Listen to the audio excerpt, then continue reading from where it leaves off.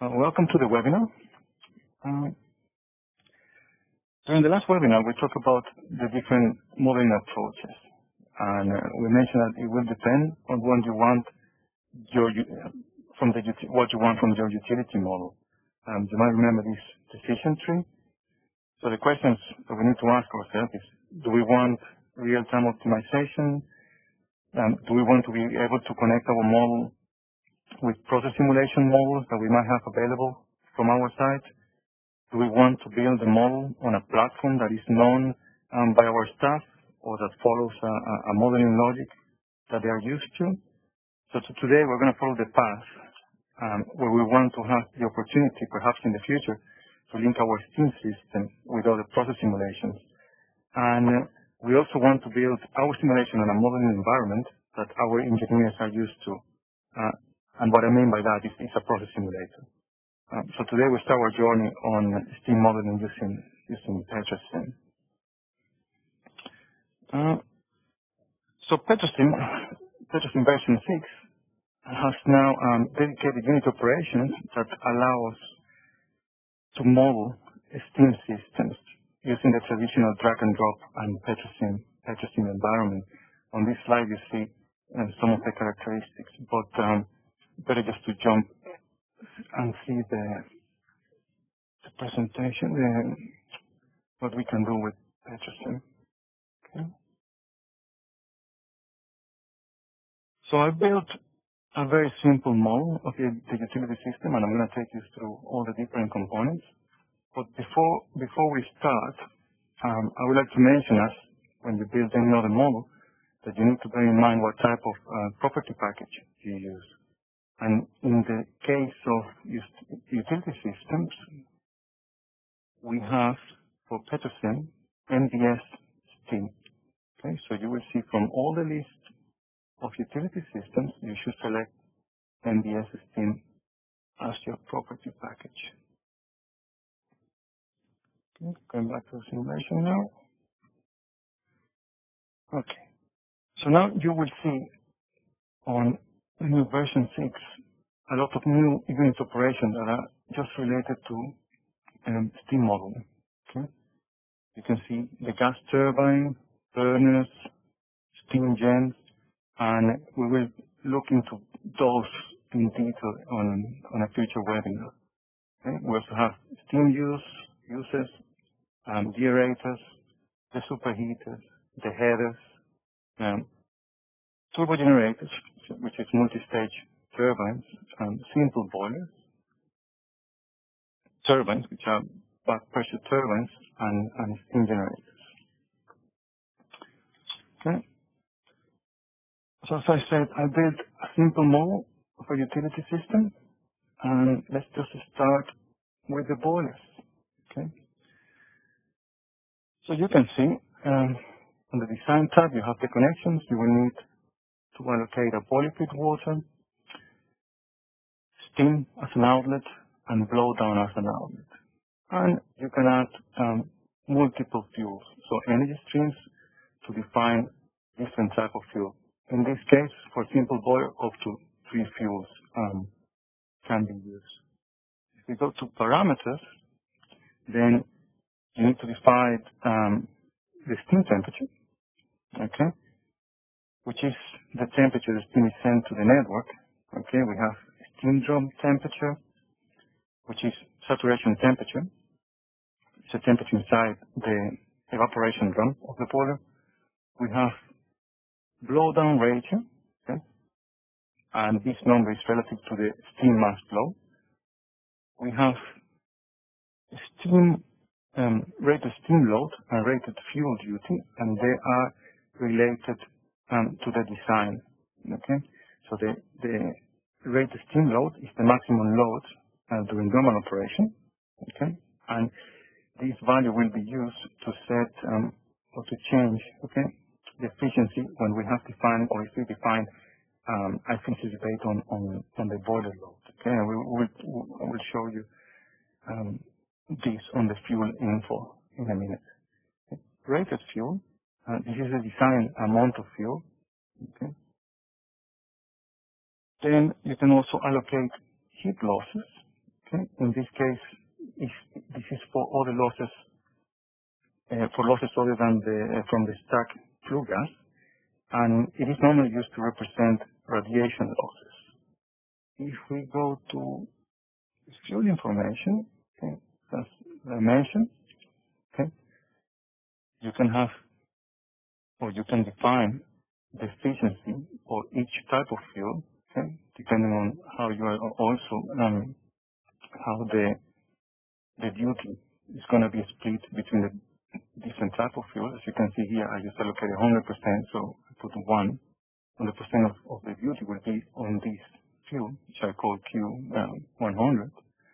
Okay. In terms of efficiency, I just kept it simple here, and I say, well, it's going to be 90%. However, if you want this boiler efficiency to change depending on the load, you just need to add the define P2 and P3. Here you can see the equation. Okay.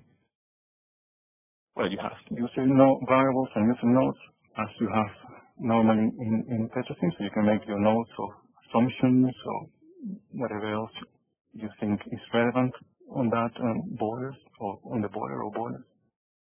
Worksheet is also a standard Petro-SIM, so you can see in this case for all the streams in and out some important properties like temperature, pressure, flows, enthalpies, and so on. Okay.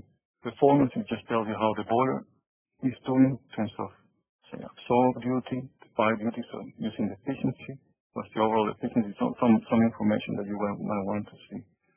And the plant data, okay, you will see this on most unit operations, and this allows you to compare the data with any measure values. Okay. But obviously you need to define where the data gets from. If it's a connection from Pi, is different from here. So that's a different set from on Petro-SIM. So it's not related on this to this webinar. Okay. In terms of the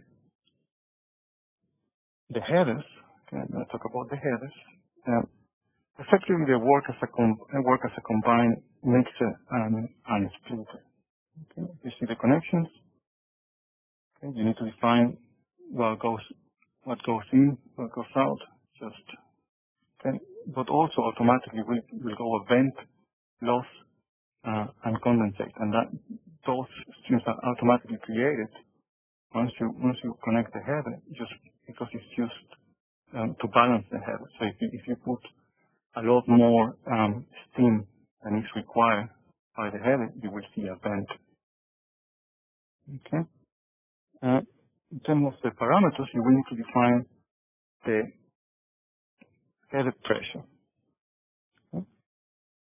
Then you will also need to define if you let the header to be a dynamic header, so its temperature will change depending on the inlets, or if you want to control the temperature.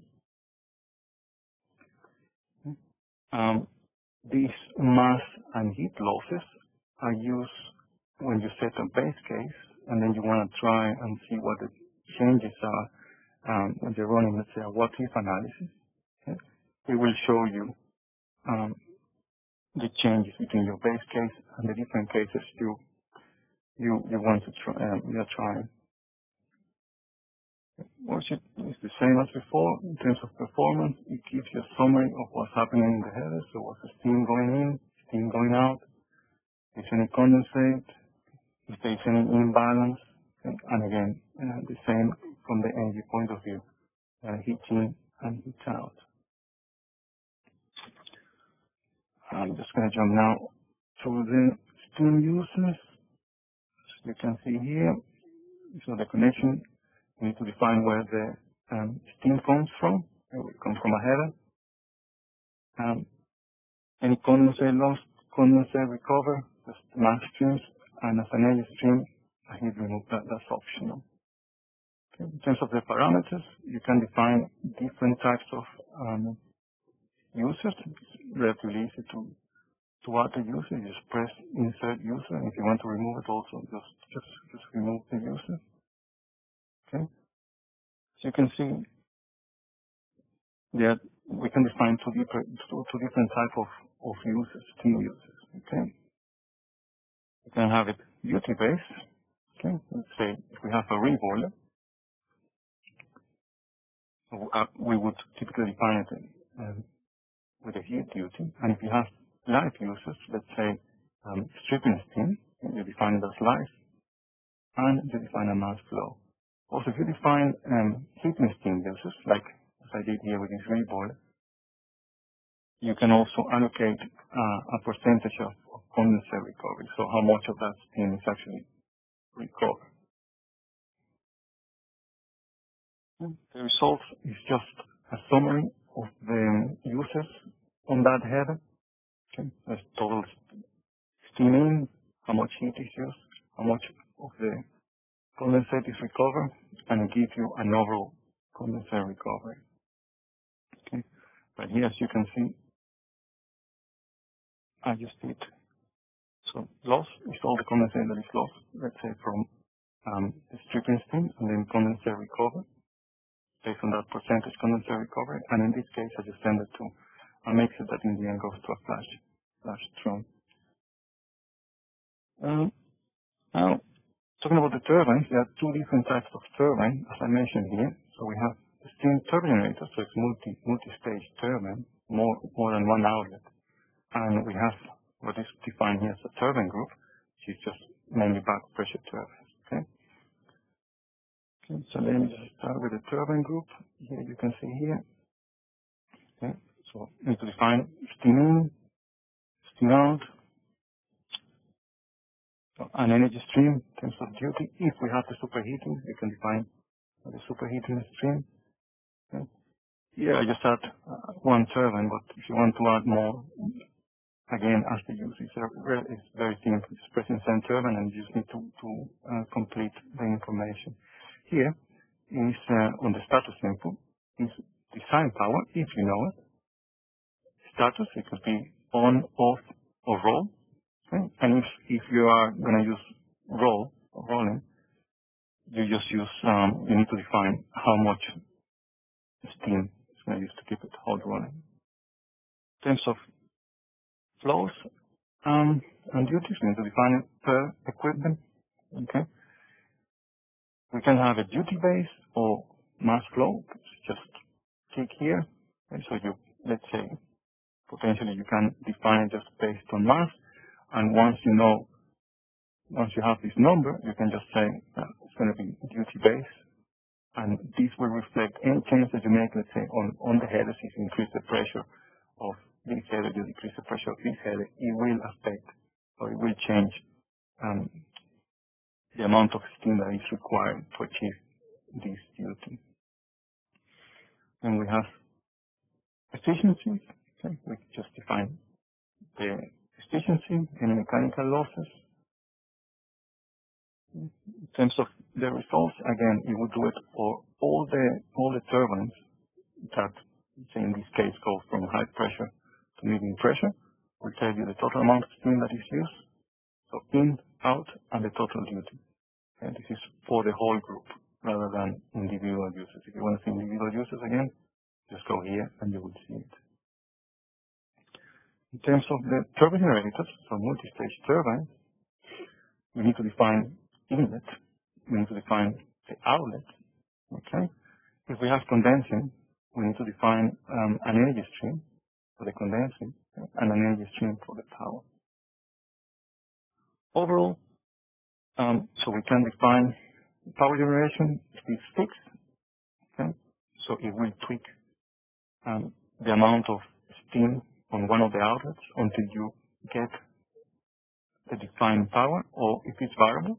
Okay, and then in that case you will need to define the inlet steam and all the outlets, and it will give you power, so you can change depending. So it depends how you want to set it. If it's duty fixed, so you fix this, and in this case we have 3 outlets, so you will define 2 of the outlets, 1 will be variable, and if it's variable, you will define all the outlets, and the power will change. Okay, in terms of efficiency, you can have defined mechanical losses, so we can use fixed stage efficiencies, or if you have enough data, you can develop your own efficiency using Wayland's coefficients. Okay. Stage-wise, you can see here, I just kept it simple, so I just allocated the same efficiency for all the stages, but again, you can use Wayland's coefficient. In terms of the performance, it tells us what happens on each stage. Okay, tells us how much cooling water we want, what's the efficiency, how much power generated. And again, as before, if you have any plan data, you can just compare with plan data. Okay. Whatever you get from PI or PhD of your data historian. Okay. Okay, so we talk about the boilers, talk about steam users, talk about the turbines. Let me talk about steam generators. Okay, you have steam generator here. Again, you need to define quality water in, you need to define blowdown and the steam coming out. In terms of the parameters, again, we just have one piece of equipment here, but you could add as many as you want. Just press insert item, just name it, put a description. Okay, as for the users and for the turbines, it could be duty based or it could be based on the steam flow. In this case, it can be steam flow, but you can just easily change to duty based, and you could change here. Okay, and the amount of steam will change automatically. You need to define at what temperature the steam is generated, and you need to define the blowdown. Okay, just going to jump to the results, and the results will show you for the all generators that you have at that level. Okay, you will put them together here. So it will tell you the total amount out, of steam out, how much is that worth in terms of duty and the overall blowdown. Okay. So when we build steam model, we also need some more unit operations. So we will need, let's say, let downs or the superheaters, okay, and we will need Deaerators. So for the superheaters, okay, you need to define steam in, steam out, and the superheating water. Okay, you need to define if you're going to use saturation temperature or if you want to use a set temperature. In this case, I just left the saturation. So it's relatively simple to define what is happening under the superheater. In the Deaerators, okay, we see the connections. We need steam in, so deaeration steam, usually from low pressure. We need to define condensate, that takes condensate return, and define our makeup water stream, and an outlet stream, which is going to be the oil feed water. In terms of parameters, we need to define the operating pressure, okay, and we need to define how much vent. But bear in mind, it's going to be mass flow. If you don't want to define it as a mass flow, you can easily use Petro-SIM. Okay, the capabilities in this case, you just insert a spreadsheet here, and you can define, let's say, I want it based on ratio, so you can just do a calculation here. I'm saying this is the amount of boiler fluid water that I need from that deaerator. This is the ratio I want the vent, and I just make simple calculation, which is multiply the boiler fluid water by the ratio. Okay, and I just later just drag this into here. So you press the right click of your mouse and just drag it to wherever you want. Okay, and that's what I've done. That's what I've done here. Performance, as you can see, it tells you how much condensate goes in, how much makeup water, the temperature. Okay, temperature before the preheat and after the preheat. In this case, I mean, you can always model it using a heater, or if you have some more extreme, let's say some waste stream heat, and you actually want to know what effect is, you can use a heat exchange. Okay. However, if you don't want any of that, this is what you see here, a preheat So you can define just a heat, an energy stream, okay? And then you decide, well, how much is going to change after the mixer. So once the condensate return is mixed with the makeup water. You can have, you also have some other results in terms of how much polyfill water, how much steam. Okay. Something else that I want to mention, if you're going to give it a shot to build your own steam mold, is this recycle here. Okay. Usually recycles are from forward. Okay, so it goes from whatever you get here, information you get here, you will have it on the recycle. So it will allow the iteration. However, when you build the steam mold, you will see it's pretty much like that for all of them. Okay, you will see here forward direction. Okay, you go to parameters, tolerance, you can see everything is forward, except the flow. Okay, the flow is backwards, and it's because we need to know how much steam and the superheating water we need on the mold to set what is the demand, polyfill water demand from the deaerator. So that's why that one is set up in forward backwards, okay, because it comes from all here into here. Some of the operations you can see here, like the pump, just the standard Petro-SIM items. I'm not going to spend too much time on it. Okay, you just need to define inlet and outlet streams, and you need to define efficiencies and pressures, okay, outlet pressure. Also, the flush drum you see here, just a standard separator, okay, two-phase separator of Petro-SIM. And what I've done, I just link all the condensate that comes from my users, okay, by a mixer. Okay. I let it down to the operating pressure, and I just put my separator, okay, just my separator, and the steam that comes from the top, I just link to my header, the low pressure header, and the condensate, I just send it to condensate return here, which in the end is sent to the deaerator. Okay, so again, the beauty of this is that you can build your steam mold and you can still use all the unit operations that we have on Petro-SIM. And as I mentioned before, it's just drag and drop, so you just select your item, the item you want, you just paste it there, just put it there. It's very easy, you can just move it. Okay. Steam use, you can just go there and just drag and create standard Petro-SIM. I'm not going to go much more into detail on that, but as you can see, it's fairly simple to build them all. Okay. On the next webinar on the series, we're going to build them all using Petro-SIM, and you will see how easy it is. So that's it from our side. So if you have any questions, please feel free to get in touch with us. Thank you very much.